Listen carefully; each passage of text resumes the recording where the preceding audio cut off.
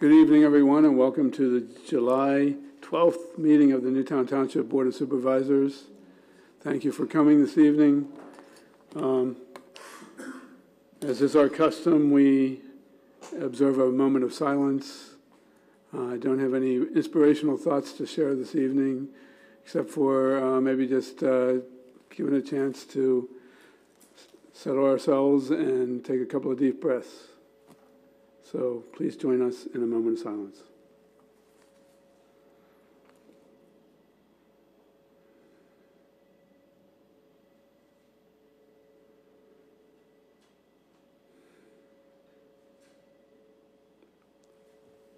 Thank you. Now please join the board as we recite the Pledge of Allegiance. I pledge allegiance to the flag of the United States of America and to the republic for which it stands, one nation, under God, indivisible, with liberty and justice for all.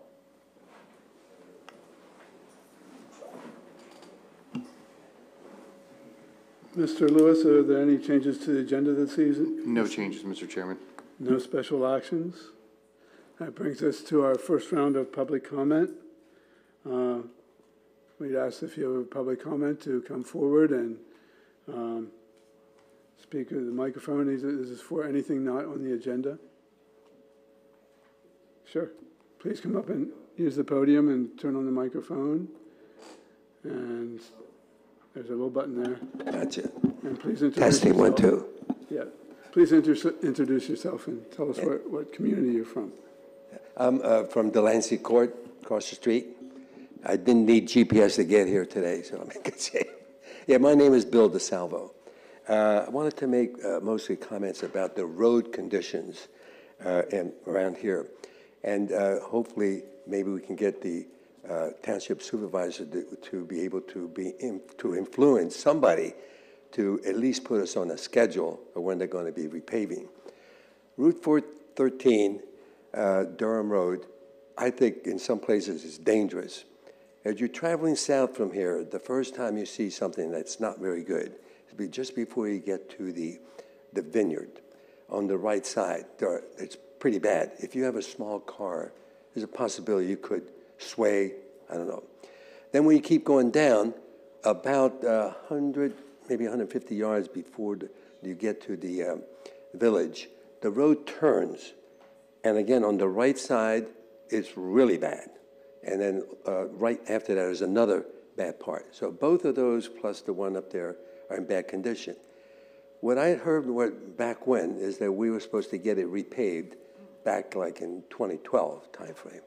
Here we are at 2023, and when I looked at the PennDOT schedule, it's what was it, 2026 schedule? I didn't see it on the list. So I'm here to find out, what's going on and also what can we do, the township supervisor, to try to get something done. Mr. Manager, isn't 413 a PennDOT road? Yes. It is. And PennDOT would have to repair it, not the township. So Correct. But I guess we could try to be in contact with PennDOT if possible to see when they're going to get to it. Either that or your local legislature. Yeah, I knew it was PennDOT Road, but maybe we can be an influence to say, maybe get a hold of the Senator Santisier and say, do something for us, because we're a community of people that pay a lot of taxes. And to see that road, and I tried not to use that road, even I have to go north. Oh, by the way, the problem starts around Stupeville Road and goes all the way down to the village. That's the problem. But the biggest problem is from here down to the village. Sure. So that's my first comment. Didn't they do something further up close to Stupeville? I remember they did some minor repairs when there was some complaint. I forget if it was Perry Warren or somebody. Yep. And, there was an incident there. Yeah. What I've noticed is they keep patching the patches, and they don't last very long. They put them on, about 2-3 months later, got problems. it's got to be repaved. It was supposed to be repaved back when, but we get pushed out. I don't know why we're being pushed out, but it's not happening. All right, the other thing has to do with Delancey Court. Recently, there was a final inspection of Delancey Court, and it was between Toll Brothers and the township people, engineers. And we, Delancey Court, were left out of the final inspection. And so I came here to find out, can somebody look into it and find out why we were left out? Because there are issues with the road over at Delancey Court. I think there are structural problems, and of course, there is also a lot of cosmetic, ugly-looking thing. So I would hate to have to sell my house right now because I'm sure I wouldn't get as much as a few months ago. So those are my two comments. So if somebody can look into why we were left out, maybe they can have, now that some of the fixes were done, maybe we can re-inspect the fixes to make sure that they were done correctly. That's all I have. Thank you, Mr. DeSalvo. Thank you. And I was going to mention Perry Warren's office as well, but I think Mr. Mack mentioned it. So, very good. Any others, please?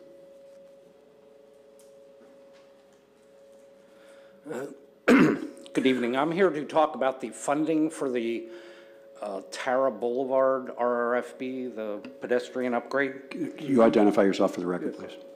What's that? Can you identify yourself, please? Your Yeah. name? Name and address. For the Yeah, record. I'm gonna, Mark Bjorkman. Yeah. Thank you.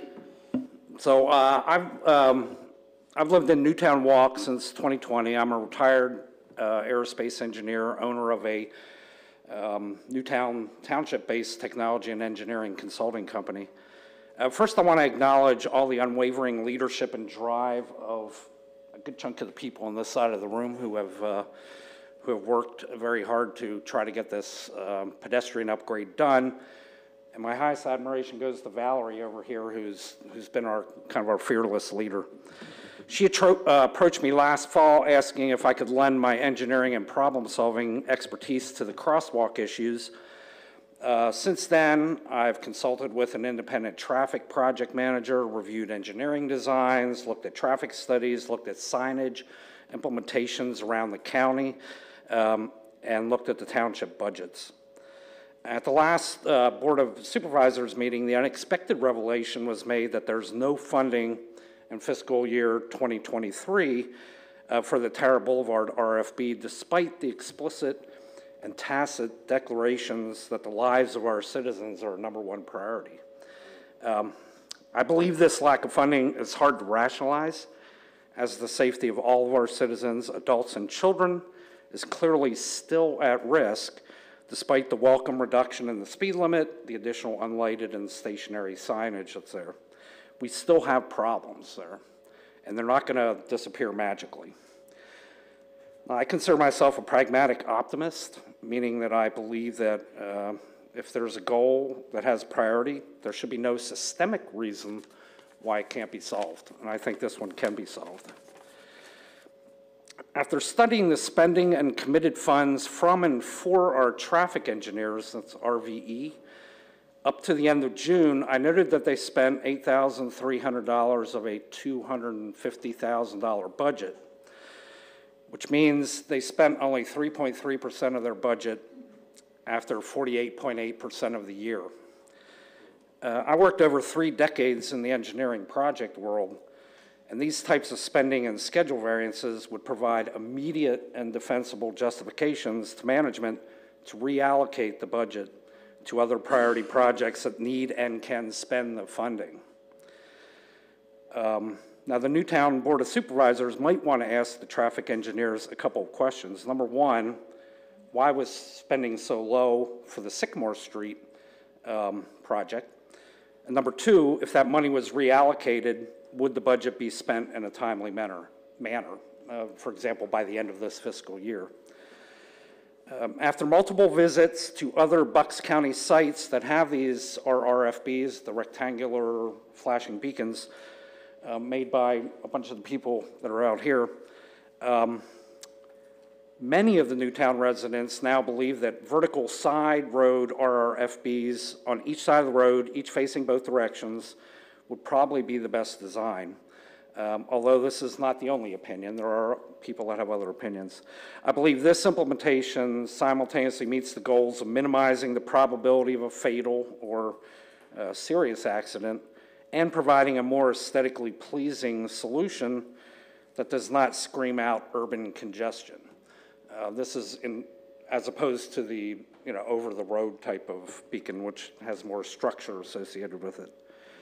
So kind of in conclusion, we would like to see the supervisors take a vote as soon as possible on reallocating the funding from Sycamore over to Tara, or just finding funding somewhere else. I know there were several other line items in the budget that were potentially not going to be spent, such as a new boiler and some AV upgrades for this room, I believe. So we graciously thank the supervisors and the traffic engineers for their consideration of our concerns and desires, and we look forward to working with you guys for an effective solution in the future. Thank you, and we look forward to continuing to work with you.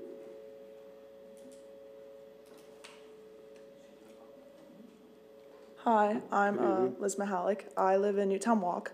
My mom's Valerie Mahalik. And I'm here to talk about also the crosswalk and how whenever I cross there, I just feel like unsafe. And yeah.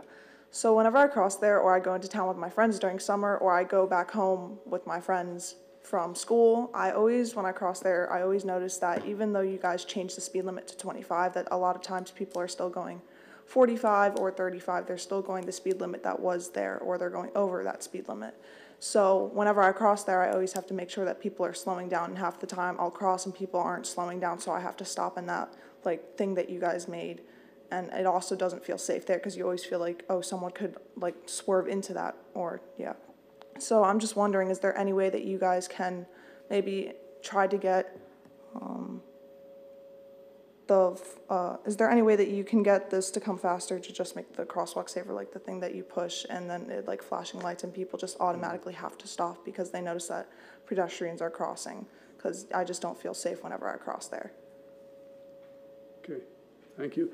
In fact, maybe I'll ask the township manager to, seeing that there's a lot of folks from Newtown Walk here, and I was going to have this discussion at the end of the meeting, but you may not want to stay for the whole meeting this evening. So, Mr. Manager, would you care to comment on the process? Sure. The current status of the project, as I conveyed to most of you in writing, right now it is in a design phase. And this was brought to our attention at the same meeting that the Board of Supervisors adopted the 2023 budget.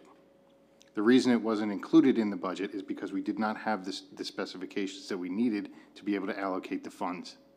At this time, our engineer is going through the design phase and is talking to PennDOT about this signal being permitted. We can't just put the signal up. It needs to be permitted by PennDOT, and then the bid specs need to be gathered and put out to public bid. In a few months, we're going to be starting the process of the 2024 budget. If there's funds available, and I expect that there will be, we will be allocating funds toward the signal in the 2024 budget, and that's likely when we'll find out if we got grant funding to help fund for the construction, or if we need to go out for more. So we don't have a scope right now to allocate money. Regardless, it's not going to drive the project. The project's being driven by the approvals by PennDOT. That's basically where we're at. Thank you.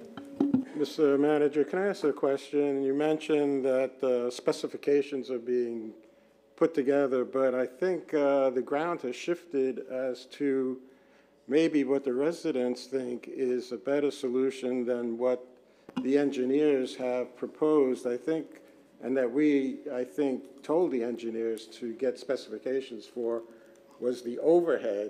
That's correct. Which is a significant amount of money. We did. Versus what I think Mark Reese just said about the poles on both sides, which are significantly less money. Is that correct, Mark? Again, this comes down to what PennDOT is going to approve there. So PennDOT, so right now, you're not working on any design specifications for the roadside poles. You're only working on the overhead specifications, We is could that get correct? our engineer to, since she's the one who's writing the design.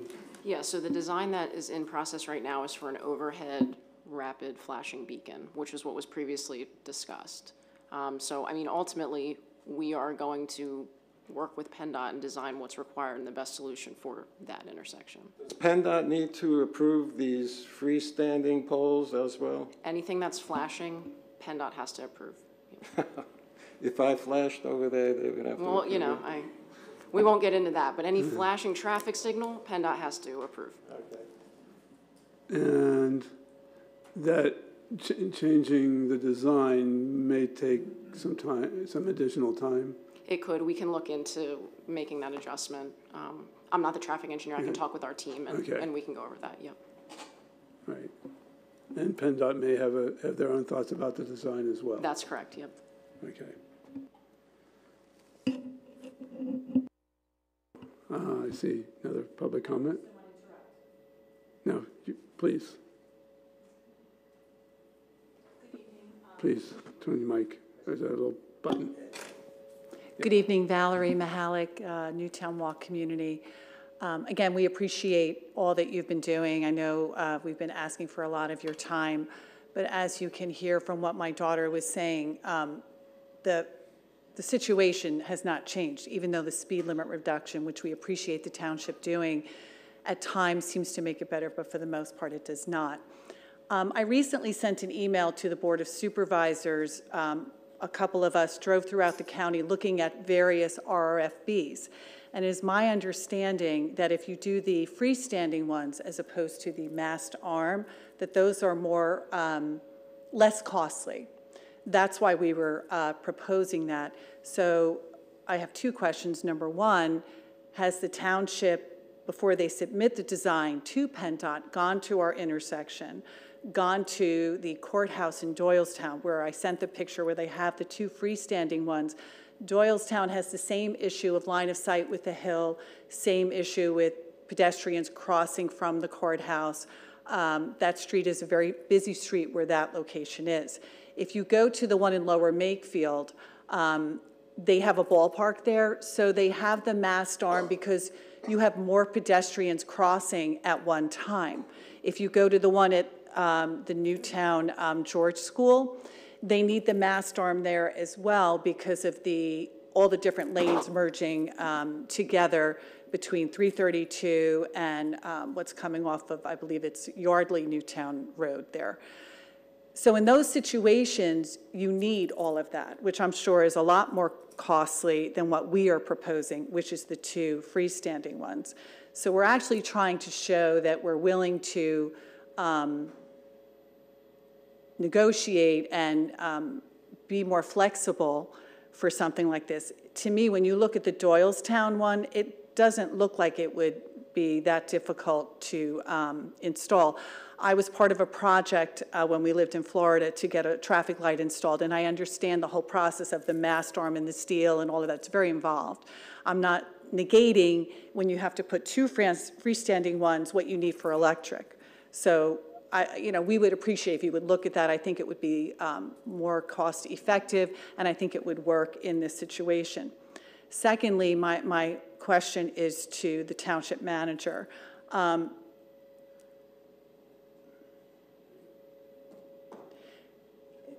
So my question, I just wanted your attention, that's all.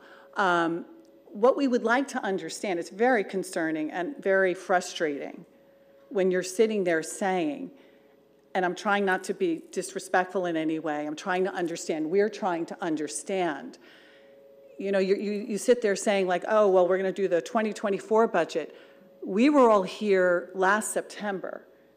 We had children here, young children here, and our understanding was, and it's not just me saying this, it is our community saying this, that it was our understanding that this project would begin. You're shaking your head, and that's disrespectful. Can I please speak and have your respect? Because this is not just me talking, and I've said this multiple times when we're here.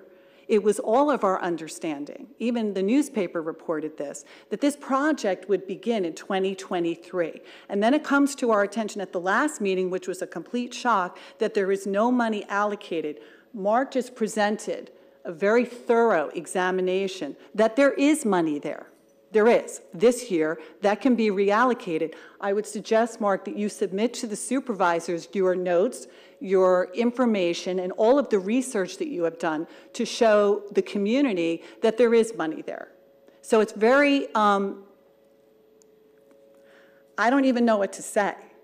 Because to say that now you're going to hopefully have the money for 2024, so you're saying to my daughter and this other son, Jackson, that's here, and the children that use this crosswalk, that now we may have to wait till the end of 2024? That's what I want. I want clarity on. So let me back up. Okay. The project did start this year. The engineers are working on this project currently. If PennDOT decides to approve this project before 2024 starts, the Board of Supervisors can reallocate money based on a resolution that needs to be approved at a public meeting. If that's not the case, if this takes longer, then we will allocate the money in 2024 for the construction. That's where the project is. Me personally, I do not control where the money goes in the budget in the mid-year. That's the Board of Supervisors. Is there anything we can do to expedite this? We are expediting it. It's in our engineers' hands to do the design. It's in PennDOT's hands to review and approve the project. Then we have to go to bid. It's not like we can pull one of these out of the garage back there and put it up. I completely understand that you're not pulling something out of something. I think we all understand that. And honestly, it's almost insulting what you're saying with all that we've done. We understand that. If I may maintain some order. Yes, there's public comment, and we don't want to get back and forth too much. During that early part of this year, later part of last year, we did implement what we could immediately in a very quick fashion, the signage, the refuge area, the striping on the street. Those are things that we could do without PennDOT approval. And I don't know that we would have gotten here any faster if we would have, I mean, we did the speed limit.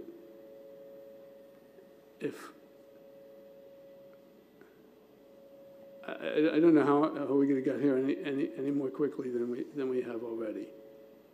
But what can we do? You can keep coming to meetings, and we'll keep working with you, and we'll keep updating you on where things are. I mean, I've heard it. I heard the design change for the vertical RFBs. I heard that maybe a month or so ago, but this is the first time I'm really, and your email was the first time I'm really hearing your group say that you want a change in design. So my thought is, isn't that going to slow the process down? Well, with all due respect, we were not a part of the design process, so what we were trying... The design process is still ongoing. Right, which is wonderful, and again, I appreciate what you're all doing, but if you could just understand, it's just, we're just trying to keep someone from not being hurt there. Mr. Halleck, may I say something? I know in the beginning, you guys mentioned the line of sight problem. And I think that's why the board and the engineers thought the overhead would be the best solution. And I believe that's what design process you're talking about. Can you tell us where exactly you are in that design process and when you might be able to finish that process to submit it to PennDOT for approval? So right now, you have to prepare traffic signal plans, basically, to submit to PennDOT. We're in that process. We've done field survey, and we're in the process of preparing those physical plans to submit to PennDOT. So hopefully in the next month, it will get to PennDOT for their review. I know the township had expressed interest in wanting to see the draft plan. We'll provide that prior to us going to PennDOT. So when you have the draft plan, and you're saying you're going to provide it to the township, that would be at a public meeting where the Yes. residents can see what that plan is and understand it? We would provide it to the township to share with whoever would like, yep. Well, I would suggest that the township make that plan available to the residents. Now, I know you might have changed your mind about overhead versus freestanding poles because you're trying to save the township money. Yes. And I don't know if changing it would slow the process down even further than what it is. So I don't know how to advise on that. Right, And I that's my would point. just suggest that the engineer finish the evaluation of the current plan of the overhead, get it submitted to PennDOT, and then we can go to PennDOT and say, you know, let's hurry up and you review this. And so we can maybe expedite it. Okay. I got a quick question for Leanna. Leanna, can both of these, the overhead and the side ones, I don't know exactly what they're called, but they're on the sides, correct? Could these plans be worked on simultaneously? So this way, if need be, we shift one to the other and we're not losing any time? If that's possible, could that be done? I think something that we could do instead of sort of doing an effort on two sets of plans, we had previously discussed with PennDOT the idea of the overhead. We could have another conversation with them about another type of option. Option one, and option sort of two. start that earlier rather than later, rather than prepare two sets. That might make sense. So that's something that we could look at now, and then we know how to best proceed from them, so. Okay. Thank you. Thank you. Any other comments?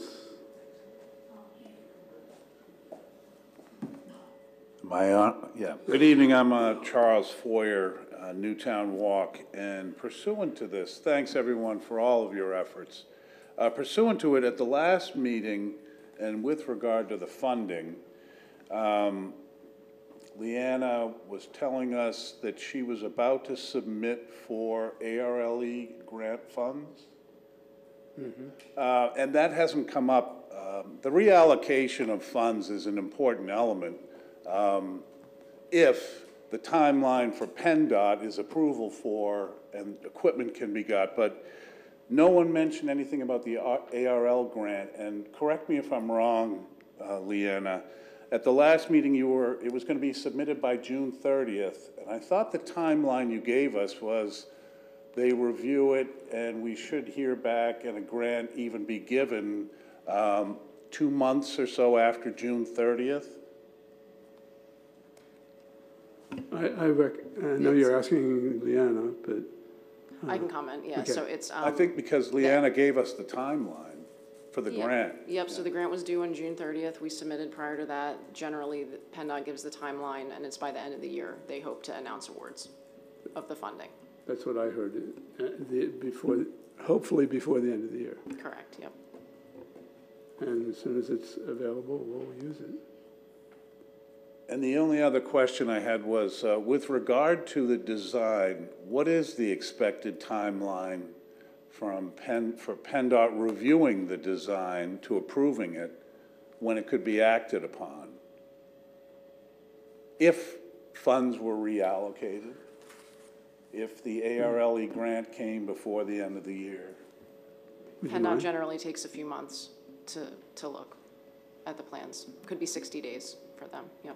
You know, sometimes PennDOT likes to work with residents. I remember in the Mayfield development, I mean, there was a court case, but PennDOT held a public hearing and invited residents into that hearing, approving to approve certain changes to the roadway over there. I mean, I don't know if PennDOT has a public meeting possibility that could be something to influence them and get them moving a little bit faster. It might be something to look into after we submit the plans to them. Yes, well, I think you can hear from the concern that the citizens have, and not just Newtown Walk citizens. I think there are others that use the crosswalk and have expressed their concern as well, and the fact that people are not obeying the speed limits. That this group, I think I can say, would be willing to work with PennDOT based upon the diligence that we've already demonstrated to this. So I would ask, how do we get that connection with PennDOT? How do we pursue this? Because we're also looking at the two different options, the boom over the road versus, and if we could get PennDOT's feedback on what they may believe is appropriate, and if one of the options isn't, I mean, it'll speed things along. Well, I can't make any promises, but I know the name and the contact information for the PennDOT representative that I was talking about that held these public meetings.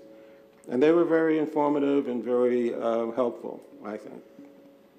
Although they didn't agree with us about, you know, what we wanted to do over there, so anyway. Sure. Well, given precedence of Doylestown, courthouse, busy road, you know, we're willing to help. That's the point I think I'm trying to make. And so thanks. I'll look for an email with that contact, or Valerie, or me, or the group. I wouldn't get ahead of ourselves because let the engineers contact PennDOT first, make sure PennDOT has all the information and is getting ready to review it before we start, you know, talking to PennDOT.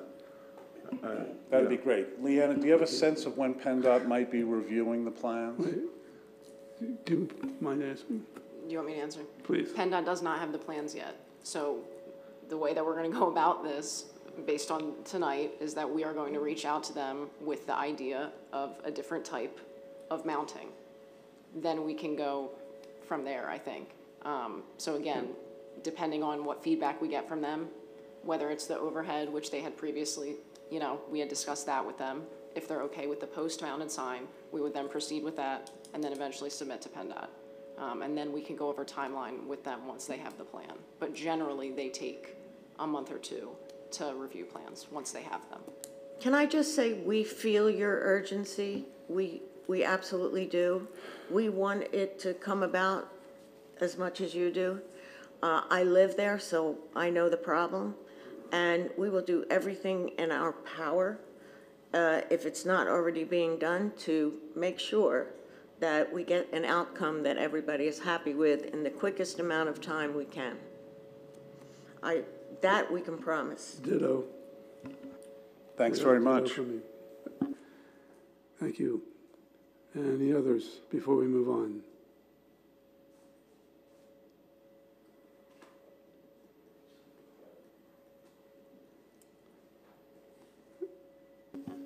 Hi, Randy Edgington, also a Newtown Walk resident.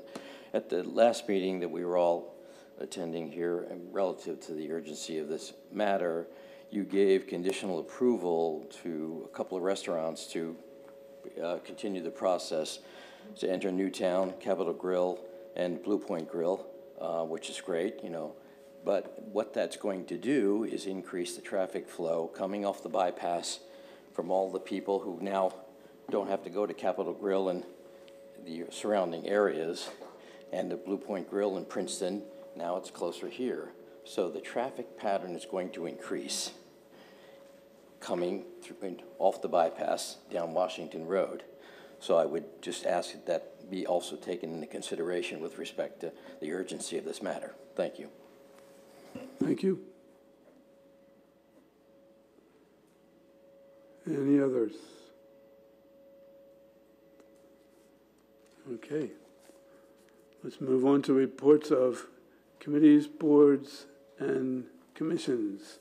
And I see Peg Driscoll is in the house. Hi, good evening. Peggy Driscoll, Chair of the Planning Commission, here to give you a report on our June 20th meeting. The only item we had on our agenda was KRE Upper Kajongi Associates on Lower Silver Lake Road. Attorneys Ed Murphy and Joe Blackburn and City Planner Tom Comita were in attendance to discuss the zoning hearing board challenge to our ordinance. They explained that our current ordinance does not contain a multifamily mid-rise apartment use at all, a use that has been removed from the JMZO in 2005.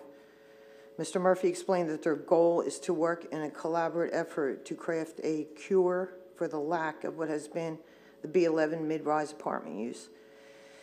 The Township Special Counsel, Joe Bagley, reviewed for the Planning Commission the Township's position that the Township and the jointure have adequately provided for a variety of housing options, including rental apartments, such as garden apartments.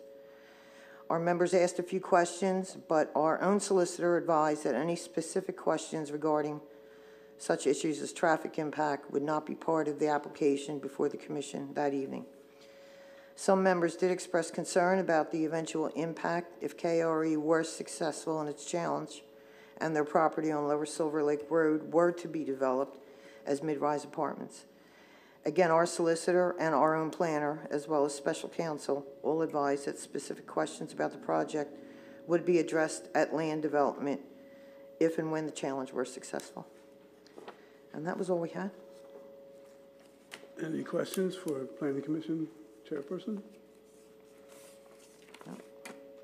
Okay. Thank you very Thank much. you. Have a good evening.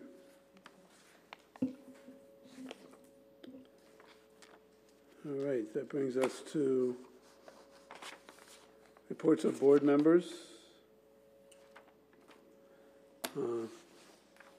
First of all, I hope everyone's enjoying the summer, the nice warm weather. A couple of things that I have to report on.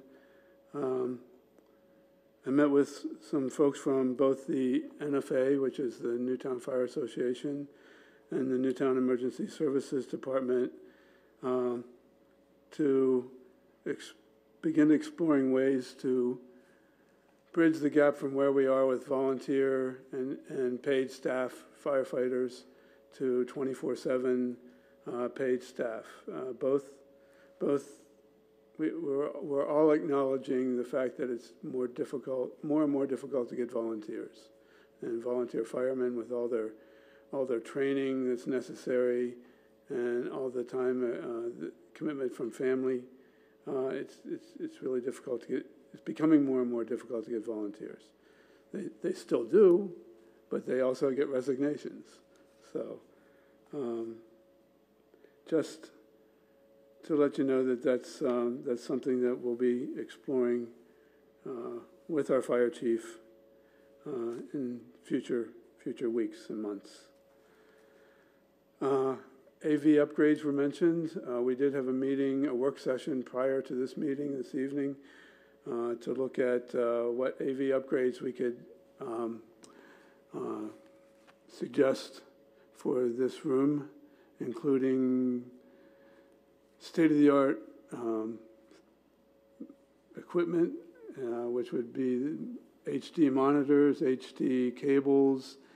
It would just be bringing everything up into the digital age. Some of this equipment's 20 and 30 years old. So new cameras. These cameras came from the building up the hill or down the hill, whichever way that is. Lastly, I attended the first half of a phone call. I had some family obligations over the weekend, but I attended a phone call, a Zoom session with the Joint Zoning Council. That's Wrightstown, Upper Makefield, and Newtown. And that was to look at distributed antenna systems, which is also known as 5G. We commissioned a law firm, the Cohen Law Group out of Pittsburgh, to give us some direction on how to draft an ordinance that would begin, at least address ways that we can make sure that this is done with the health and welfare of our residents in mind. We have to be able to let it in. It's a federal guideline, but we are allowed to make regulations. I don't know if Ms. Snyder and Mr. Mack were also at that meeting. Maybe they wanted to add something else. I just wanted to summarize that was actually happening as well about 5G. So that's all the comments I have, Mr. Mack. Thank you, Mr. Chairman. Yes, I was at that meeting via Zoom as well, and as you brought up the health concerns several months ago, we did have residents and other citizens attend this meeting and talk about the health issues related to 5G. And so we did discuss that at the JZC meeting, and I could just read what the, if I may, a little paragraph from the chair of the JZC about what was discussed regarding health issues. He says, the federal regulations prohibit municipalities from setting standards for RF of wireless facilities. The ordinance references other regulatory bodies and standards that must be met. The FCC sets specific RF standards. The municipality can require that applicants certify that the facilities will meet these standards, and the municipality can request that the provider provide certification that it still meets the federal standards during the course of operation. The municipality can also do independent testing to determine if the standards were actually being exceeded. I recall one of the experts we talked to said sometimes these providers give you a standard that's for workers working on 5G rather than ordinary citizens. And the standards for workers are much higher levels of radiation because they're not exposed to it for that long a time as residents would be. So we can do this, the ordinance that we're writing, we'll have our ability to independently test for that. And if the standards are exceeded, the municipality can declare the facility to be a threat to health and safety. The operator would then be directed to regain compliance or face the revocation of their permit. That's what the ordinance is. It gives them, they have to apply for permits to install these along the rights of way. In some cases, they don't need permits. For example, I know at the Newtown water tank near where I live, there are already 5G antennas on there, and that's because it's private property, and the Newtown Water Authority doesn't need to have permits. Any private property does not need to get permits from the township to install 5G. That's all I have. Okay, thank you, Mr. Mack. Ms. Snyder? I also attended that meeting. I think pretty much it's been said what it was about. The Environmental Advisory Council has not met this month. They took a break, so I have nothing else to report. Okay, well, Mr. Calabro. I have nothing to report. Thank you, sir. All right. That brings us to our public hearing, and I'm going to ask Mr. Sander if he'll take the lead here. Thank you, Mr. Chairman. The board will now open a public hearing on the application of KRE Upper Macungie Associates LP to the Newtown Township Board of Supervisors for a substantive validity challenge together with curative amendment pursuant to Section 916.1A2 of the Pennsylvania Municipalities Planning Code. And before I forget, I'm going to mark board exhibits before we identify the parties and their counsel. Exhibit B1 will be the application including a May 15th, 2023 cover letter from counsel to the applicant, as well as a proposed curative amendment ordinance, and also 3 sheets of plans that were submitted with the application. Exhibit B2 is a copy of the proof of publication of notice of this hearing that appeared in the Advance of Bucks County on June 25th, 2023 and July 2nd, 2023. Exhibit B3 will be a series of 3 photographs depicting posting of the property with notice of this evening's hearing as required by the municipality's planning code. Exhibit B4 is the Newtown Township Planning Commission synopsis of its June 20th, 2023 meeting at which this application was discussed. And Exhibit B5 is the Bucks County Planning Commission memorandum dated July 5th, 2023, reviewing the amendment as required by the municipality's planning code. Those are the board exhibits for this hearing. I will note that we have Chairman Dennis Fisher, we have Vice Chair John Mack, we have Assistant Secretary and Assistant Treasurer Ellen Snyder, and Member Philip Calabro here this evening. Member Kyle Davis is absent. However, he will read the transcript of this hearing and will, we assume, be participating in this matter.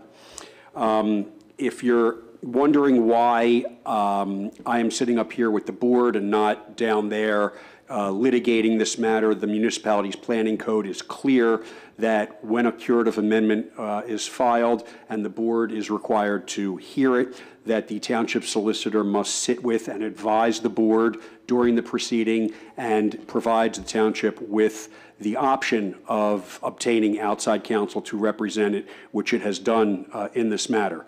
So at this time, I would ask counsel for the applicant to identify themselves for the record. Good evening, Mr. Sander. My name is Ed Murphy. I'm here on behalf of the applicant.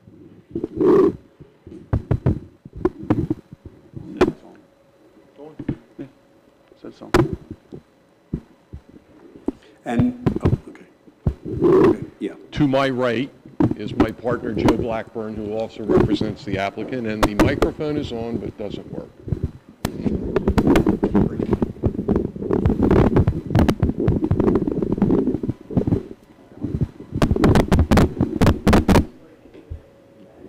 Well, we'll try it anyway. Is that better? Hello? Yeah. Yeah? When you hold it like right there. Seriously. Ed Murphy and Joe Blackburn. For the applicant. For the applicant, yeah. Thank you. Mr. Bagley. Joseph Bagley in defense of the ordinance. Okay. At this time, in that this is a public hearing and it's being held by the Board of Supervisors pursuant to the municipality's planning code, it's the board's obligation to ask if anybody else beside the applicant and the township wish to become a party to this matter. You do not need to become a party in order to make public comment and state your opinion of this application to the Board of Supervisors. That will occur after all of the testimony is complete. However, if you wish to become a party, you will be able to call your own witnesses, cross-examine the party's witnesses, and appeal a decision with which you do not agree. However, to become a party and qualify as a party, you must be an aggrieved person, which means that you have an immediate and substantial interest in this matter and you are adversely affected by it. With that said, and keeping in mind that you do not need to become a party in order to address the board during public comment, is there anybody who wishes to become a party to this matter? Seeing none, we will proceed. Mr. Bagley, you have made it known that you had a preliminary motion to submit to the board, recognizing that it will not be decided this evening, but that the board will take it under advisement and also give Mr. Murphy and Mr. Blackburn the opportunity to respond. Thank you. I assume this is working? No. If you can tilt it up and talk right into the front of it. All right. I'll do an Edward R. Murrow of this. There you go. Thank you.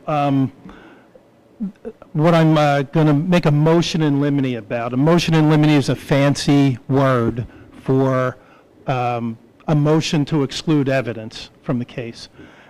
In the challenge that was filed by KRE, paragraphs 8 and 9 of the challenge make a quotation of certain statements by Planning Commission members and supervisors.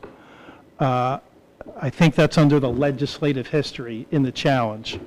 I'd make a motion to exclude those statements from the record in the case, and also to strike them from the challenge, which I believe has now been marked as Exhibit B1. And the reason for that is that the burden of proof in the case is KRE's.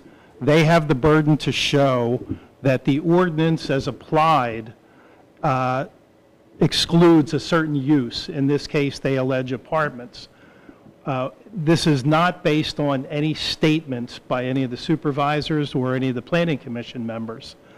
This is not an auto accident case. This is a very statutorily mandated procedure. We do not base it on witness statements. We base it on the ordinance as it's written, on the land that it applies to, and it's also based on certain expert testimony that will probably be brought in later in the hearing. I have a memorandum of law, which I have a copy of for council, and I can provide copies, Mr. Sander, for you and the board. By all means, Mr. Bagley, thank you. And what that memo of law is going to state is exactly what I'm stating, and it also, I cite certain case law in there, and that those cases are from substantive validity challenges, which are very similar to what we're doing, and curative amendment challenges. And they say, and I quote the cases, legislative intent in a zoning case is generally irrelevant.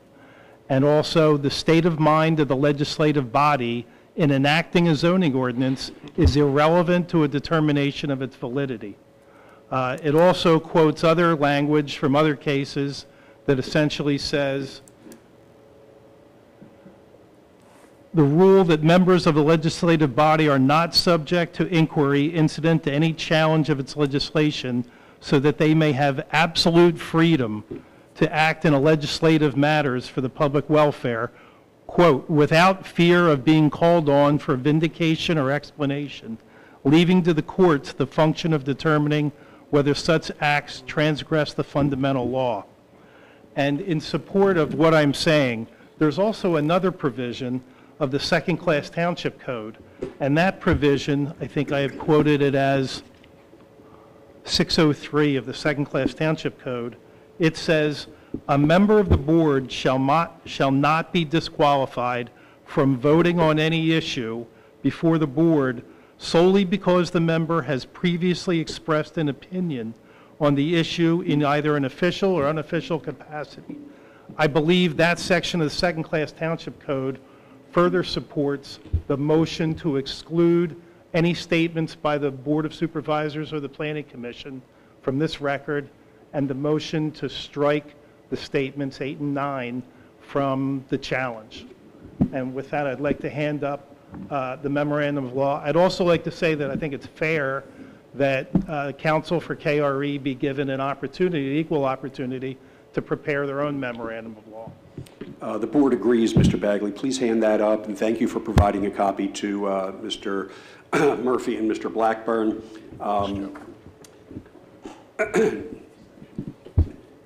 Noting that the applicant's counsel is just seeing this motion for the first time this evening, the board will certainly grant the applicant a reasonable amount of time to respond to the motion, and the board will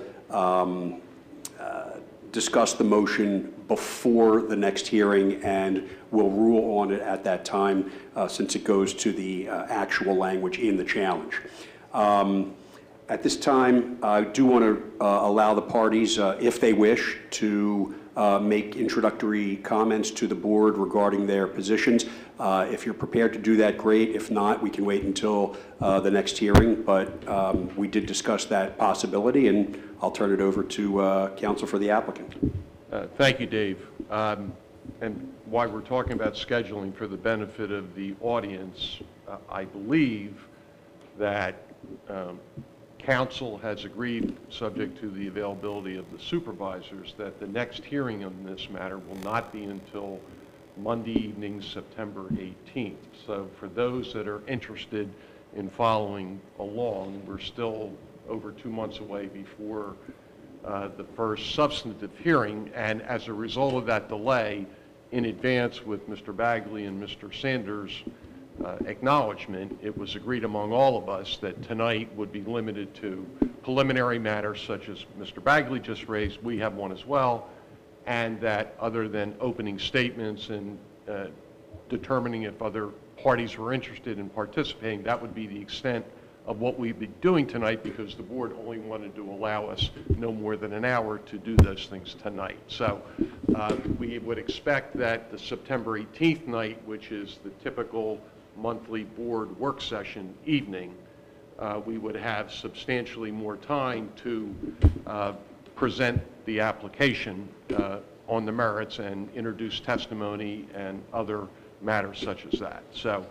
I just wanted to clear up, because Mr. Bagley and Joe and I talked about it before the meeting. We are assuming that is the correct next evening is September 18th, right? The board will be entertaining a motion after introductory comments to continue the hearing to Monday, September 18th. Okay. I would like to make some introductory remarks, and I know Joe does too, and I make them recognizing that as Ms.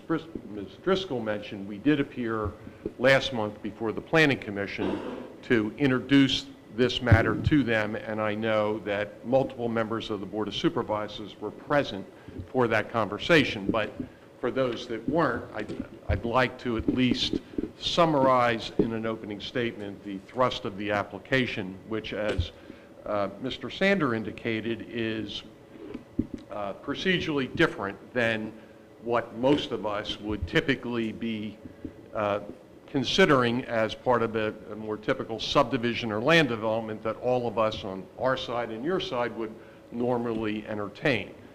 This is a somewhat unique procedure authorized in the Pennsylvania Municipalities Planning Code that, as Mr. Bagley correctly referred to it, as a substantive validity challenge with an accompanying curative amendment. That has its own rules and regulations that impact you folks as a board and us as the applicant. And in our case, what our application essentially involves is a review of your ordinances that existed when the jointure was first established in 1984 and as it exists today, as it relates to whether or not the jointure allows for market rate apartments.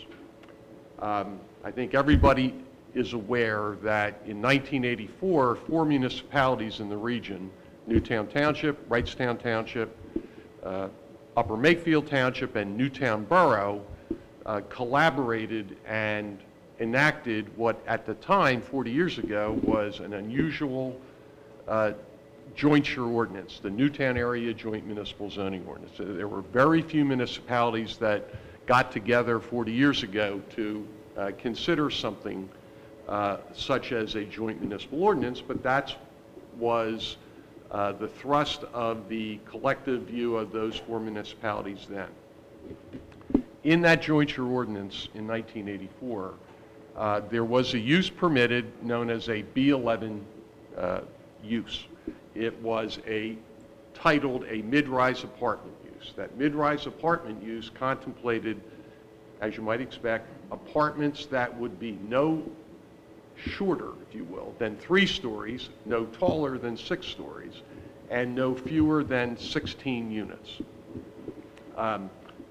That use remained in the zoning ordinance, in the jointure, from 1984 until April of 2005, 21 years later. And it was never, even when it was adopted or created in 84, and until it was eliminated in 2005, it was never a standalone use. It always, even then, had to be part of a performance subdivision in an R2 medium density district. In any event, in April of 2005, the jointure, by ordinance, elected to eliminate that B11 use from the jointure. And in the intervening years since 2005, that B11 use has ceased to exist. What does exist in the jointure ordinance is, and Mr. Bagley referred to it during our Planning Commission discussion on June 20th, and he will continue to refer to it moving forward, is there is a B10 use, a garden apartment use. And again, much like the B11 use, that use is not a standalone use. That use is permitted in the CR2, R1, and R2 districts as part of the performance subdivision, and it's also permitted as a mixed use in the TC, Town Commercial District. But again, not a independent, freestanding, standalone use. Our view is that because of earlier appellate decisions in the Commonwealth, that each municipality has an obligation to provide for market rate apartments, not as part of some other performance subdivision, mixed use, but you need to provide that use for the benefit of your residents and future residents that may wish to come to those municipalities that are part of the jointure. I should mention that everybody now knows that Newtown Borough no longer is part of the jointure. It's now, the jointure consists of Upper Makefield, Wrightstown, and Newtown Townships. In terms of the procedure here, I think we need, and we all spoke about this on June 20th, the focus of the application that we've submitted is very limited. It's limited to whether or not your ordinance is constitutionally valid because of the framework that it does or doesn't allow apartments, which we're going to get into. Even though we submitted a plan, as Mr. Sander mentioned, as part of the exhibit package, the focus of this application is not on the plan. It's not on how wide the streets are, how many trees are going to be planted, what type of amenities would be allowed, what the density is. Those types of issues, as Ms. Driscoll's summary of the Planning Commission discussion referenced, those types of, quote, land development issues would be handled at a subsequent point of time if and when we reach the point of that hearing. So I think it's important that we all remember that what we're doing here is very targeted and limited because that's the procedure in the municipality's planning code that governs it. Mr. Sander appropriately made mention of the fact that his role is different under the substantive validity challenge provisions in the ordinance, and because he is an advisor to this body, the body has hired special counsel in the person of Mr. Bagley to represent and defend the ordinance, as Mr. Bagley referenced. That's not the only difference. Your role as a board is different. Typically, in the more traditional subdivision and land development sense that we all participate in week to week, you guys sit as, in effect, a legislative body. You get to make decisions like that. In the substantive validity challenge framework established by the MPC, you sit as a quasi-judicial body. It's different. And for that reason, because it's different, there are different rules we think that would apply to the participation, conduct, and comments of board members. And it is a little bit different than what Mr. Bagley presented tonight about paragraphs 8 and 9, and we will deal with that issue separately. But Joe did raise a related issue that Joe Blackburn is going to deal with now that deals with the different position that board members have to find themselves in because you are effectively the first level of collectively folks in the black robe as opposed to your normal role as legislators. So I'll let Joe reach out, or I'll let Joe comment on those couple of issues that we want to deal with preliminarily before we close, or let then Joe Bagley speak if he wishes, but Joe Blackburn wants to address an issue that deals with participation going forward. Yeah, thank you. As Ed said, tonight's proceeding, you are sitting in your quasi-judicial capacity. The reason that we are circling the drain on that is a significant one. In a quasi-judicial or any judicial capacity, the applicant, petitioner, what have you, is entitled to due process. Doesn't matter if it's before this Board of Supervisors, before the Common Pleas Court, or Supreme Court of the United States. Due process is attendant any quasi-judicial hearing. Now, due process, there are courses in law school that deal with all the things that are involved in due process. I won't bore you with that. But for the purpose of tonight's consideration and the motion that we're about to make, due process involves two very distinct things. It involves very distinct rights and obligations.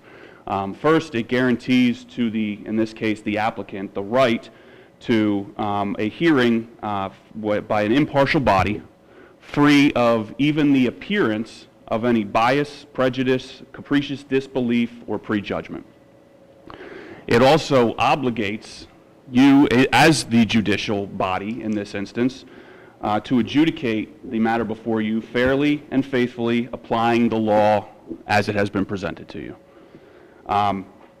When even the appearance of the lack of due process exists, it will be appropriate for the judiciary, or in this case, individual members of the board, to recuse themselves from consideration of that application. And that is what we will be seeking tonight with respect to Mr. Mack. Mr. Mack has demonstrated and continues to demonstrate, and we will provide documentation to that effect, continue to demonstrate that bias, prejudice, capricious disbelief, and prejudgment, and also overtly stated at your very last meeting, in fact, that he has no intention of applying the law, and in fact did not apply the law as was presented to him by Mr. Sander. Have a packet. We would, I guess, A1 collectively. Well, is it a motion you're making to disqualify Mr. Mack from considering the matter? There's a motion with the corresponding. We're not going to mark that as a document. That's legal argument. And as Mr. Bagley did with handing up his memorandum of law, you can certainly hand that up, provide a copy to Mr. Bagley, which you just did. And again, I think as Mr. Bagley has done in your case with regard to his motion, we will certainly give Mr. Bagley an opportunity to respond to this matter. We will treat it as a motion to disqualify Mr. Mack, and, excuse me, and we will give Mr. Bagley an opportunity to respond, and we will act on this motion prior to the September 18th meeting as well, or at the September 18th meeting prior to beginning testimony. I think two comments. I'd like to go through I think the law requires the petition to set forth the grounds, and instead of the documents speaking for themselves, I'd like to run through them very quickly.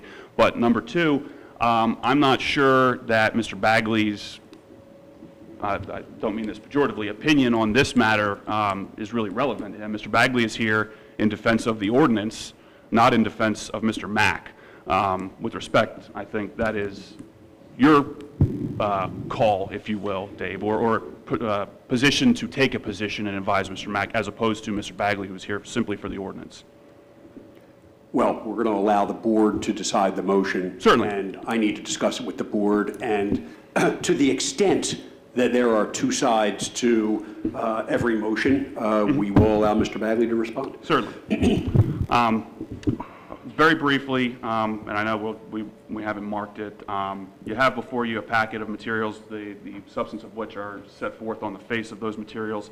They contain various excerpts from various social media platforms, if you will, upon which Mr. Mack has participated over the past weeks and months, specifically with respect to this application. Just briefly running through them, the first of which is an excerpt from a Facebook page that Mr. Mack has founded. As you'll see, the Facebook page is a group by John Mack, Newtown Supervisor, entitled Not on My Bypass. The stated purpose of that group is, you've heard of NIMBY, which stands for Not in My Backyard. This group can be called NAMBY, Not on My Bypass. We're talking about the Newtown Bypass, AKA Route 332. There has been long opposition to the development on the bypass, which was intended to be a, quote, greenway when it was first built. Members of this group discussed ways of preventing overdevelopment on the New Pound bypass. Subsequent page is a June 14th post to that Facebook group by Mr. Mack, in which you'll see the pervasive theme of zoning Armageddon, which is his turn of phrase to refer to a variety of matters going on the bypass, but obviously including our instant application and posting about it on his Facebook group, Not On My Bypass. Second is a similar post with the face shot from my esteemed colleague here, Mr. Murphy. You probably haven't seen that, but he doesn't go on Facebook much. But again, commenting about the application on his Facebook group, Not On My Bypass.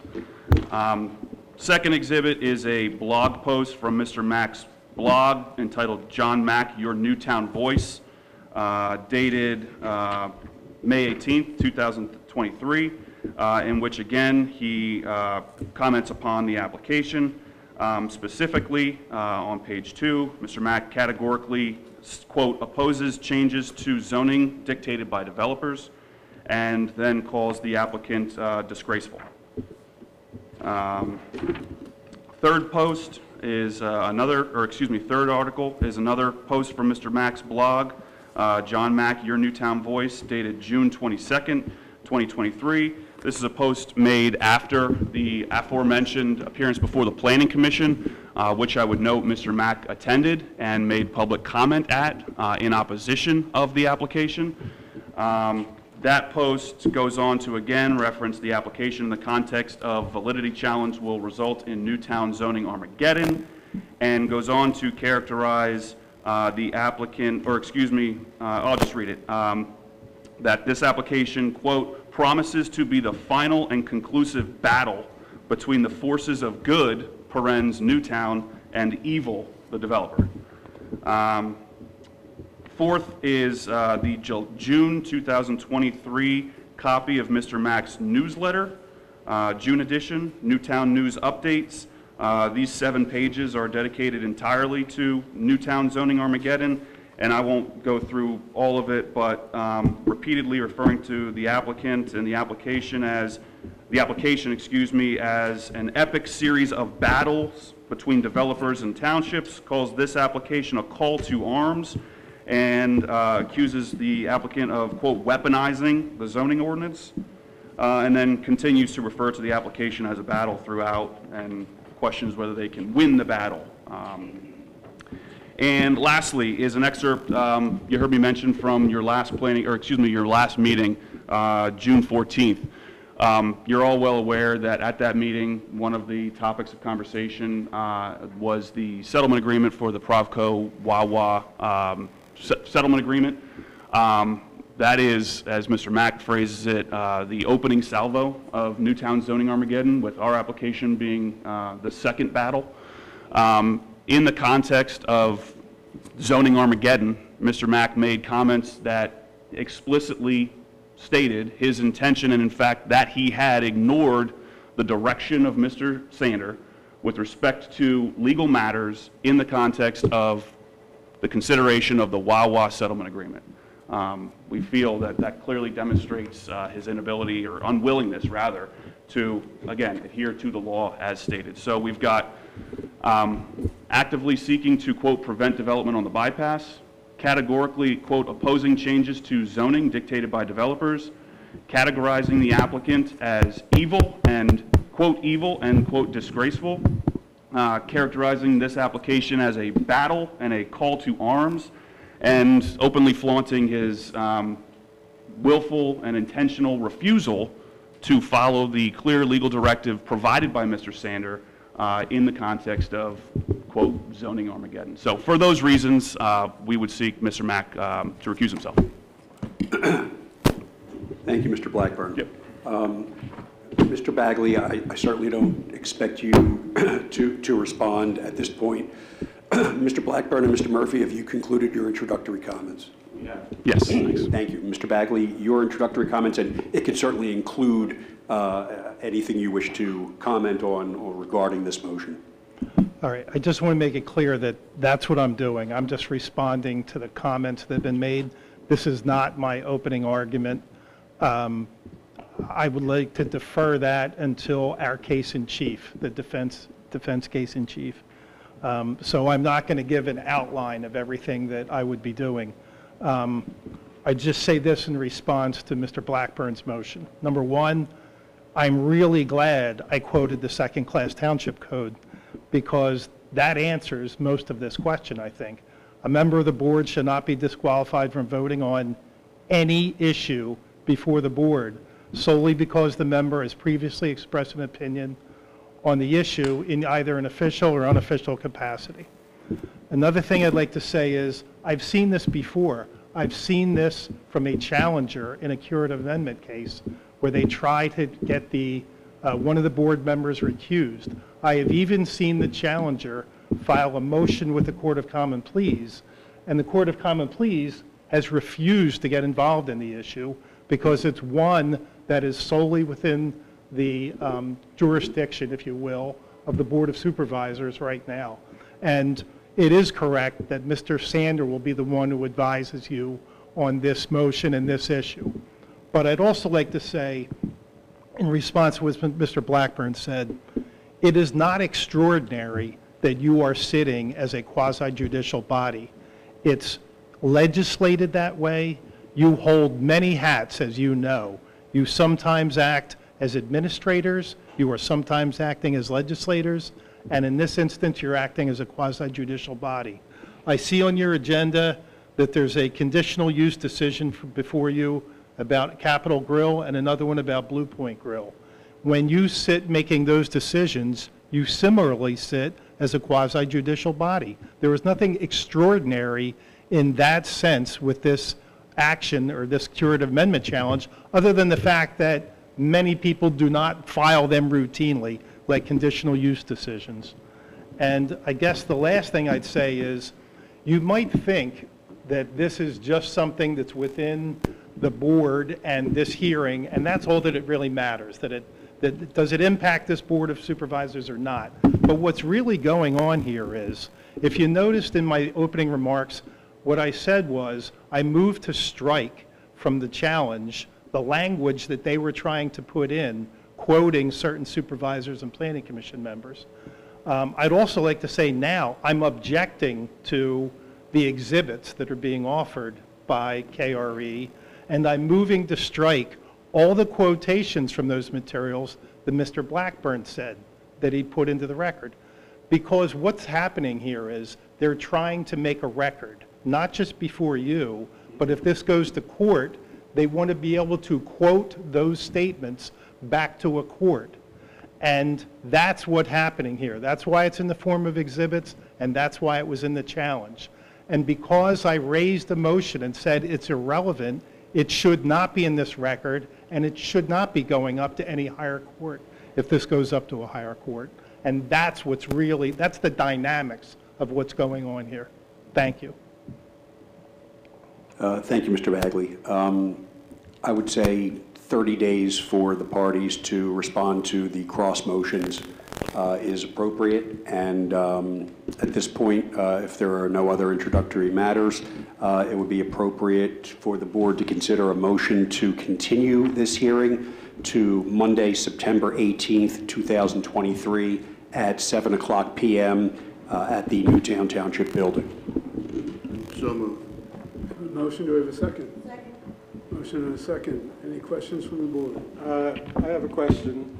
That's a work session meeting, which is not usually broadcast live on YouTube. Will we be able to have this meeting recorded as we're doing with this meeting on September 18th? That was my question as well, and I believe Yes, that's the plan. Okay, will be a thank you. public meeting with video. Okay. Any other questions from the board? Any from the public? Please limit. Hold on. No. We're not going to ask for public comment on a motion to continue. We're going to ask the board to vote at this time. There will be time for public comment on this entire hearing after the testimony is complete. Thank you, Mr. Sanders. Certainly. All those in favor of the motion, say aye. Aye. Any opposed? Motion carries 4-0. Thank you, gentlemen. Appreciate it. Thank you, board members. Okay. Brings us to our engineers report. Yep, thank you. The item we have tonight is for the Lower Dolington Road Multi-Use Trail Payment Certificate number 4. Based on the work that's been completed so far, we recommend payment to Associated Paving Contractors in the amount of $784. I have a motion. Do we have a second? I'll second it. A motion and a second. Do we have any discussion from the board? Yeah, I guess it'd be appropriate for me. I note that we've had, this is the third payment, and they're totaling, it looks like $525,000 or so dollars from the 1, 2, and adding this third one, I guess. There's a fourth one. A fourth one, I don't know, somewhere around that. But the total amount for the project for this company was over $1 million. Is that correct? That's correct, yep. So you still have like $500,000 worth of work that they have to do, right? It sounds like? They still need to, so the contractor has another payment request into us for a larger amount for the work that they've completed till now, so you'll likely see that at the next meeting. Okay. They're more than 50% done, but just, the payments have to They're catch more up than to that. 50% done. So Yep. is there any idea when they might be finished? They should be done in the next few weeks, yep. In By the the end next- of July is the plan. And would that be the time for the Lower Darlington Road to be repaved? Because it's not on the schedule, on the road paving schedule yet. Yep, so the contractor for the road program has started the concrete work, and then they are going to submit to us the actual, roadway repaving work, so they're working on that schedule now. So hopefully, once the trail is complete, the paving will happen right away, and hopefully, yep. Okay, great, thanks a lot. I believe a motion and a second on this payment certificate, number 4. Any further discussion from the board? Any from the public? Seeing none, I'll call the question. All those in favor of approving the payment certificate number 4 for Lower Darlington Trail, say aye. Aye. Any opposed? Motion carries 4-0. All right, that brings us to our solicitor's report. Thank you, Mr. Chairman. First item on our report is consideration by the board of approving a conditional use decision for Capital Grill. This was a hearing that was held at your last meeting. Our office prepared a decision for your review. This grants a use E5 and use E6 use for Capital Grill in the space that was previously occupied by Pier 1 Imports at 2807 South Eagle Road. It would require a motion to approve the conditional use decision. Do we have okay, thank you, Mr. Clabro. Do we have a second for Capital Grill? Second. We have a motion and a second. Do we have any further discussion from the board? I would just say this is approving the written conditional use. We're not voting. That's already been voted on. The conditional use has been granted. This is just the written decision. Any comments from the public? Seeing none, I'll call the question. All those in favor of approving the written conditional use for the conditional use decision for the Capital Grill, say aye. Aye. Any opposed? No. Motion carries 3-1. Thank you. Next item on our report is similarly the board's consideration to approve a conditional use decision for Blue Point Grill. This is the second conditional use decision for Blue Point Grill. The first occurred a while ago, probably about a year ago, late 2022, where permission was given for the restaurant to occupy the space formerly occupied by the Corner Bakery at 3 West Road in Newtown. This conditional use was in response to Blue Point Grill's request to add 16 additional outdoor tables with 4 seats each for a total of 64 additional outdoor seats. The board granted that conditional use at its last meeting, and a motion would be appropriate to approve the conditional use decision. Thank you, Mr. Sander. Do we have such a motion? We have a motion. Do we have a second? Second. We have a motion and a second. Do we have any further discussion from the board?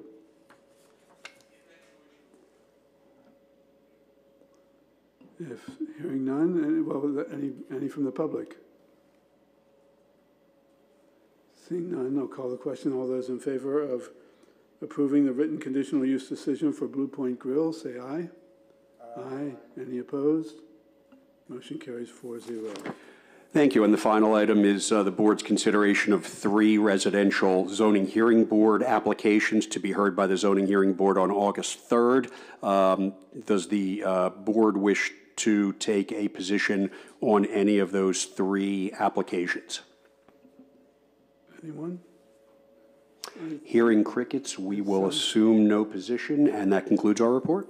Sounds like all issues that the zoning hearing board can take care of. Thank you. Brings us to the manager's report. Thank you, Mr. Chairman. General fund balance this evening is $7,432,618. We have Chief Hearn to give his monthly police report. Before that, we have the plan expiration report with no action required. Evening, Chief. Good evening, sir. Good evening, board members. June 2023 police report, we documented 1,706 calls for service. We logged just over 22,800 miles on our patrol fleet. We had 8 arrests for the month of June, including 3 assaults, 2 were domestics, 1 unauthorized use of a motor vehicle, 1 receiving stolen property, 1 retail theft, 1 fleeing and eluding police officers, and 1 warrant for a burglary from Falls Township. There were 12 new cases referred to detectives and 6 crime scenes processed, some of which were an alleged rape, which is still under investigation, theft, a death investigation, criminal mischief, 5 child line issues, and 2 cyber sexual assaults on children. 66 traffic crashes for the month, 159 traffic citations were issued, and 215 warnings were issued.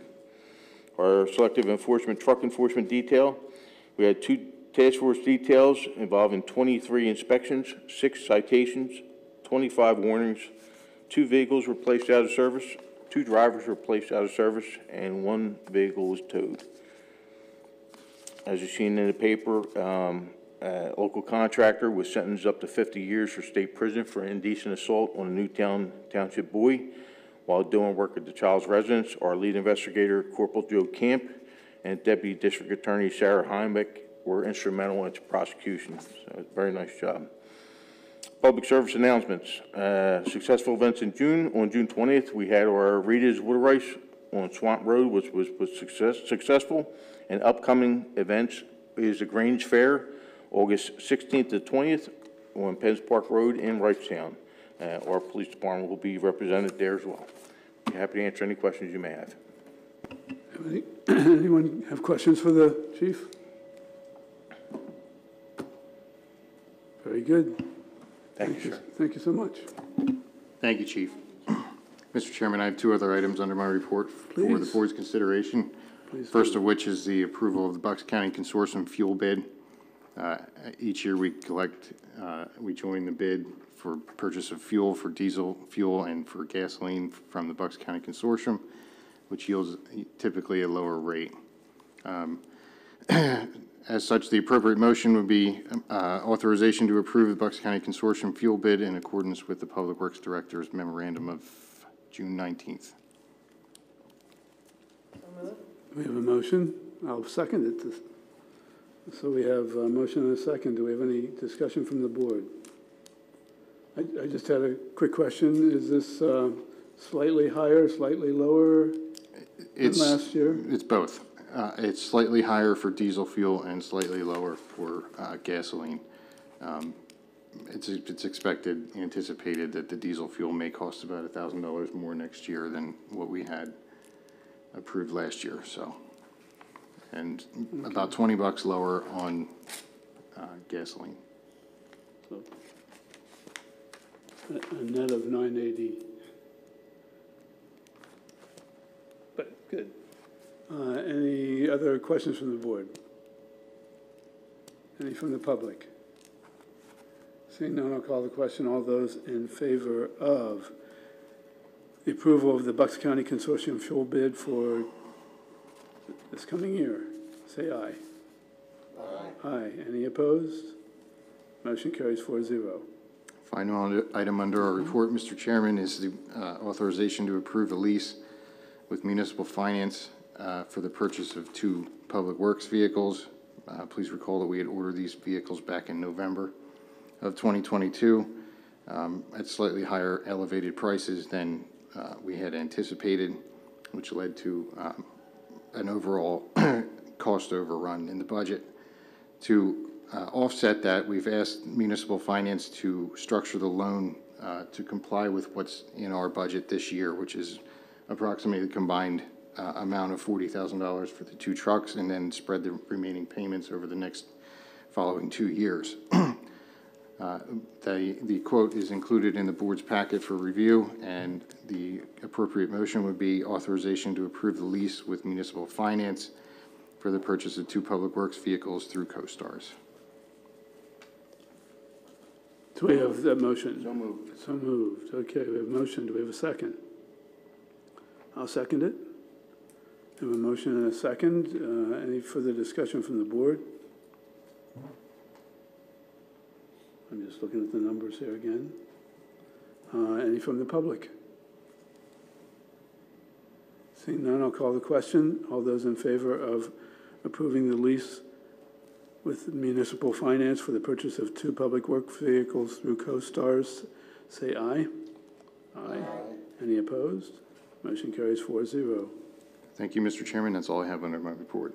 Great. Thank you, Mr. Lewis. Ms. Snyder. I'd like to make a motion to accept the minutes of our June 14th, 2023 meeting. We have a motion. Do we have a second? Second. Okay, we have a motion and a second. Do we have any comments about the motion to accept the minutes? None from the board. Do we have any from the public? Seeing none, I'll call the question. All those in favor of approving the minutes of the June 14th, 2023 Board of Supervisors meeting, say aye. Aye. Aye. Any opposed? Motion carries 4-0. I'd like to make a motion to pay our bills for June 28th, 2023 in the amount of $353,628.62. We have a motion. We have a motion. Do we have a second? Second. Motion and a second. Any further discussion from the board? From the public? Seeing none, I'll call the question. Those in favor of paying our bills as noted on the June 28th bills list, say aye. Aye. Aye. Any opposed? Motion carries 4-0. I'd like to make a motion to approve the total of intra and interfund transfers for that same date, June 28th, 2023. We have a motion. Do we have a second? In the amount of $270,000. I cut you off. I'm sorry. It's okay. Second. We have a motion and a second. Any further discussion from the board? Any from the public? Seeing none, I'll call the question. Those in favor of approving our interfund transfers for June 28th, 2023, say aye. Aye. Aye. Any opposed?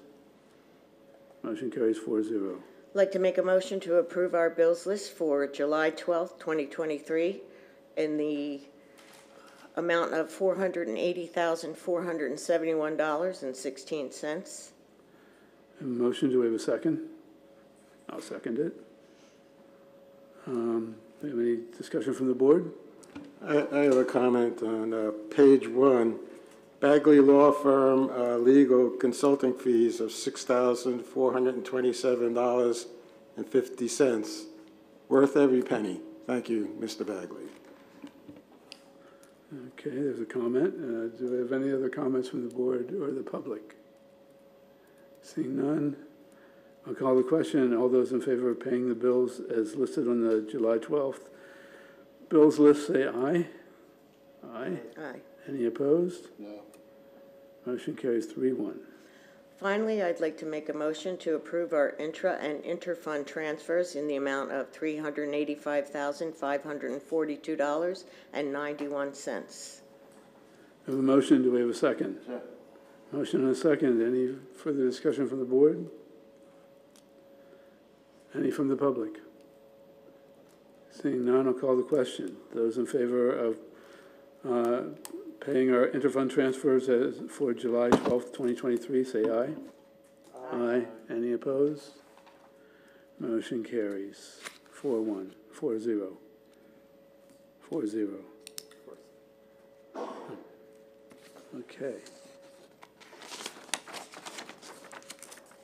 That brings us to our second round of public comment. Please come up to the podium, state your name, where you're from, and it's all yours. I was waiting for you to finish, so I don't want to interrupt you. My name's Bradley Cooper, Newtown Grant resident since 1999. And I first just want to say I've been up here a lot, like some of the other residents, and do speak sometimes. I do get a little abrupt, but I've lived in this area since '99, and I don't want to see Newtown crumble to what it seems like is going on. We're approving these businesses to go in certain areas. We're approving developments to get made in certain areas, and it seems like that the area is just growing and growing. Yes, growth is good. Moving the township to be better, to help, make Newtown as good as it is today. But it seems like that some of these issues that continue to get brought up are only get cared about in certain aspects. So there's certain things that we spend all of our time worrying about, and other things we just put a little bit of effort in. And I don't think that that's right, that there's a multitude of issues, and we need to look at all the issues and actually look at what's going on. How does it really benefit the township or benefit the citizens that live here, and then make a decision on that, and not just go and say, oh, well, this is not a big issue, but this one is being a bigger issue because 50,000 people are talking about this. So let's worry about this and then push this issue to the side. Kind of like some of the other things that have been brought up today, which I know I'm not supposed to talk about too much of, but we've talked about how we don't want certain things to be in Newtown. Residents have brought up we don't want certain things to be into Newtown. We know these things are coming about and going to happen, that there's going to be litigations and fighting about this, that our zoning laws, as I brought up, are kind of outdated. And these things seem like, oh, it gets to the point where, in my view and opinion as a resident, not knowing all the legality of everything or how to change anything or do anything other than voice an opinion, hoping that you guys as my representatives will represent Newtown, that these things get to the point where it's like, oh, well, I can't do nothing. Oh, I knew this was coming 6 years ago or 4 years ago, and I didn't do anything about it. It seems like that we don't want to work to make sure that we get to a point where we can stop something from happening when it gets to the point where we're getting possibly sued, or when people are getting told that you can't do this or you can't have that, or your zoning laws don't have this or whatever. And a lot of residents are feeling kind of, disappointed in different aspects on certain things that have transpired by decisions made before you guys, during you guys, and maybe after you guys or whatever, that we want to have a future where people like myself that once have a family and still live in Newtown doesn't feel like, oh, I'm starting to live somewhere that is over-congested, overpopulated. Every corner there's a home, or there's 50 million cars, and the street that I live on, I got to wait 5 times to get through a red light because of how much traffic that the streets cannot handle, because they're not built to have 1,600 cars driving down it like Durham Road, when more and more traffic ends up coming because of different businesses or different townships allowing more homes to be built on Durham Road, for using that as an example. So I just hope that with stuff that was talked about today, that we knew about this stuff that was happening. We we knew this was coming, and it seems like we just forgot about it and been like, oh, we'll worry about it when the time comes. So I hope that you guys, you know, show the residents of Newtown that you really care about Newtown, that you're going to fight and try to prevent stuff like what happened today from happening and getting built, because a lot of residents don't want this. You know, the wall issue or whatever, I'm not going to get into because that's a touchy subject. There's people that want it and don't want it. This is something that nobody wants. There's not one person that you could talk to that says, I want a 5-story building put in my township that could have 200 or 300 people there with 200 or 300 cars. There's not one person I know that wants this compared to, let's say, a Wawa. So I hope you guys can do your very best to stop this, because we knew about this, and I even went to a joint junction meeting and listened to you guys all say we don't want this. So I hope you guys can stop this. Thank you. Thank you, Mr. Cooper.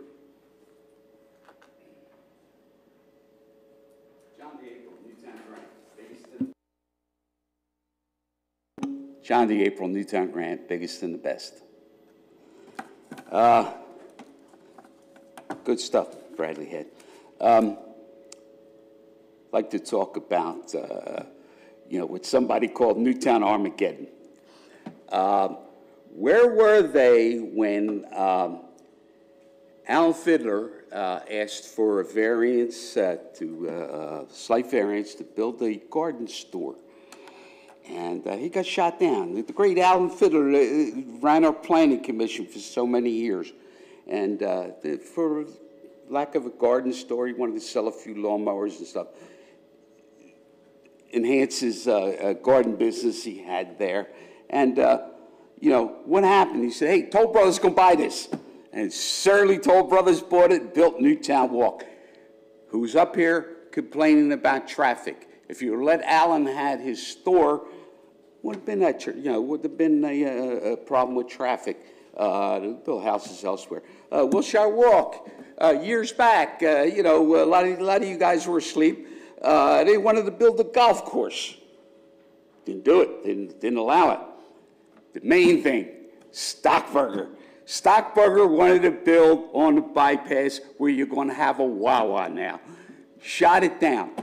Longtime Newtown resident, just like Alan, wanted to put his car dealerships over there. And what happened? The dealerships, pulled his chain to outdated facilities and things like that. It's no longer there. Oh, we're going to have Wawa there. Going way back, even before my time, Newtown Grant. That was the biggest thing. Of course, most of the people who complained about it are gone at it. They passed on, moved away, whatever. All this stuff, Newtown Armageddon. Where was the talk about Newtown Armageddon back then? No, didn't have that. It's a common thing. What do you want when you're about 10 miles away from the city limits of Philadelphia? I tell people all the time, these old-timers that complain about it, and I'm an old-timer now, but people a few years older than me at least, Philadelphia's 10 miles away. You kept it nice for so long. Nice for me to come up here and all that stuff. Hey, be thankful. This is progress. All suburban areas around any major city, it's growing and everything. And I happened to be in Montgomeryville last week, and this is Royal Farms' mascot, because they're good with selling chicken. They asked me to, see Mr. Newtown Armageddon, if he knew a good place for in the township to have a Royal Farm, since we're going to have a Wawa. A lot of people like their chicken. I never had it, but I happened to be there last week. So think about. You guys got to think about what you authorize and what you do, because the few things I mentioned there, change the face of Newtown, and you shoot things down, and a lot of times you get something worse. And I used to say all the time, how could you shoot down Alan Fiddler? How could you shoot down Stockburger? They're such good residents. They were here for so long. And, it doesn't make sense. Thank you. Thank you. Any others?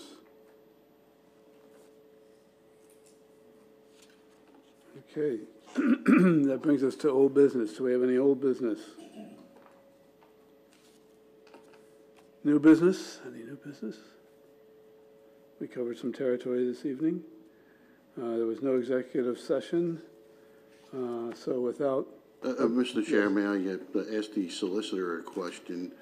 Do you see the need for an executive session after, in light of what happened tonight, that maybe we should discuss, since we are in litigation? This is something that I'd rather discuss it in private than have the discussion up here. I'm just asking the board if they would like to have a brief executive session. Yeah, I would recommend it. I would recommend that it be held after we receive the counter arguments from counsel and I have a chance to distribute them to the board, and you can digest them and I can fill you in on the law a little bit, and we can discuss the various motions that were made at the first hearing. Okay. Perhaps, and again, we're meeting once in August, which is less than 30 days from today. Probably hold that at your regular meeting in September before your September 13th meeting. Or is there a date on the is there a date on the books for an August work session, which might be outside of 30 days? I was going to suggest that we have an executive session as well. I just didn't know the timing.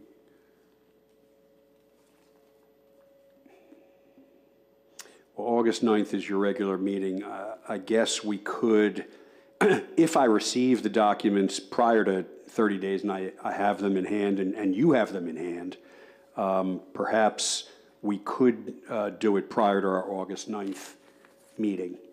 So I don't want to rule that out, but why don't we play that by ear?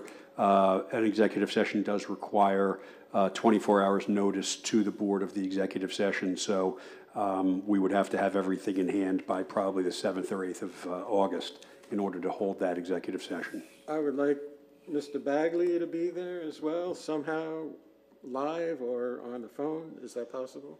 If that's the board's direction, then we can certainly request that Mr. Bagley be present. Well, what do you think, guys?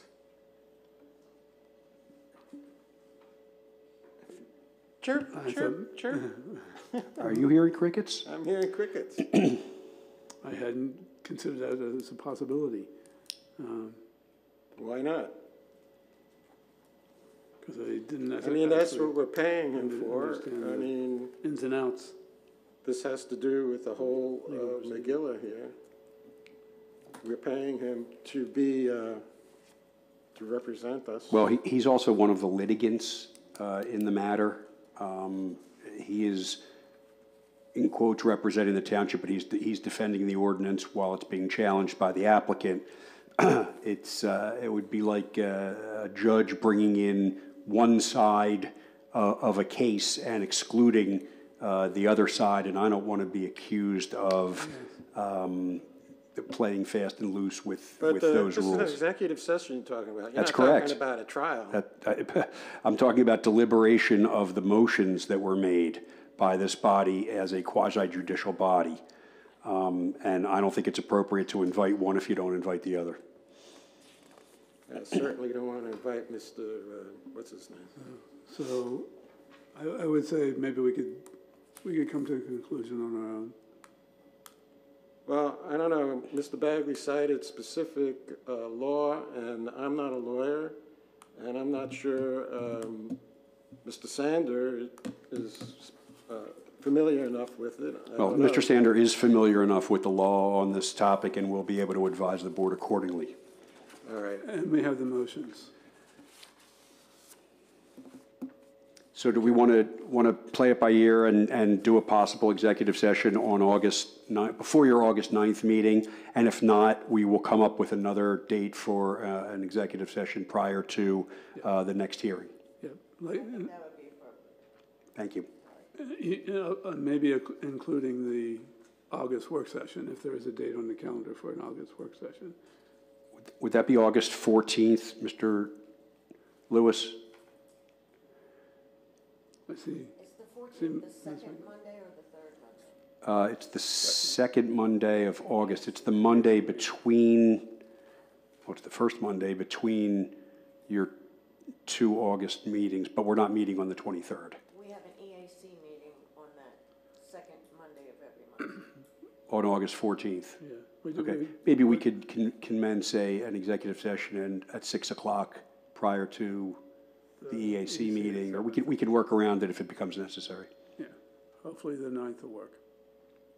Yeah, hopefully the 9th will work. In fact, I could probably reach out to the parties. That gives them,